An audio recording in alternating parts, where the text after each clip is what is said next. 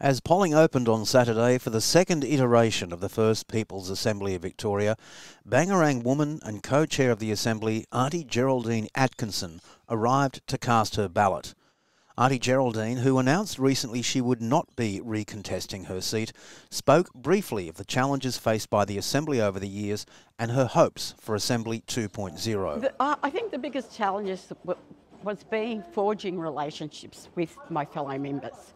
Was really a challenge because what we needed to do, we needed to ensure that they were informed with the work that we, Marcus and I, as co-chairs, as negotiators, were doing, and what we needed to do was bring them along on those treaty negotiations journeys with us and to get their support.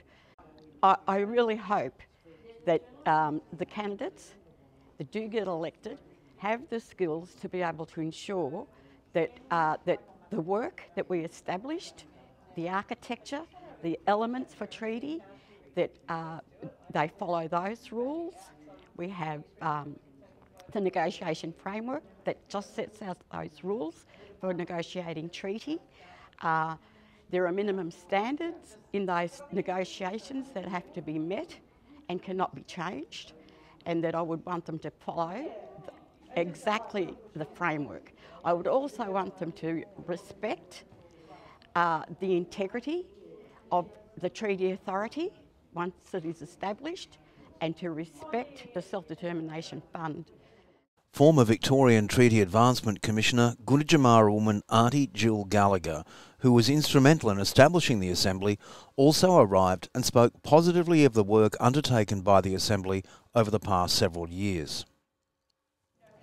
My honest opinion is the work that the First People's Assembly, the inaugural First People's Assembly, the mob that were elected, have done amazing work.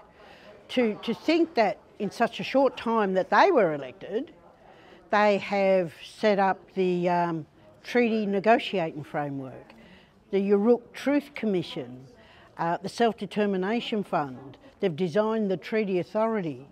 That's a load of work, and it's just outstanding. And so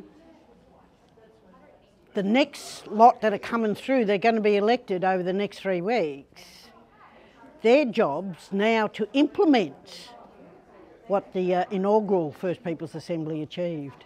Voting for the First People's Assembly of Victoria continues up until the 3rd of June and is open to all traditional owners of country in Victoria, regardless of their place of residence, and to all Victorian Aboriginal and Torres Strait Islanders who have lived in Victoria for at least 3 of the past 5 years. All voters must be 16 years and older, and the Assembly has set up a website at treatyelections.org with rules on eligibility, places of voting booths, online enrolling, and information on all candidates.